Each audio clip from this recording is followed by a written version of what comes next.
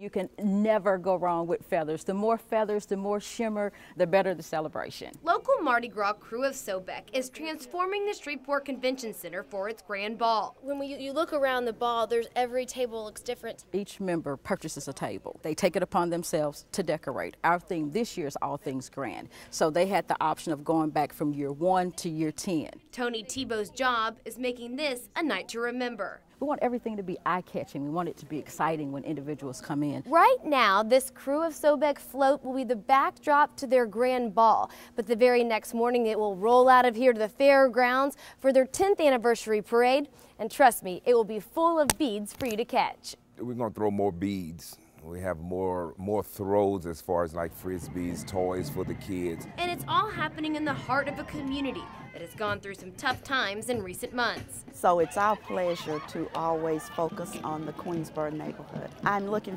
forward to it because the kids in the Queensboro neighborhood are very excited. Sobek members are happy to bring a piece of Mardi Gras to a community that needs more reasons to smile. Our purpose is to bring Mardi Gras to people who maybe would not have an opportunity to go to a larger parade or to go maybe stand on Clyde Parkway for the Centaur Gemini Parade.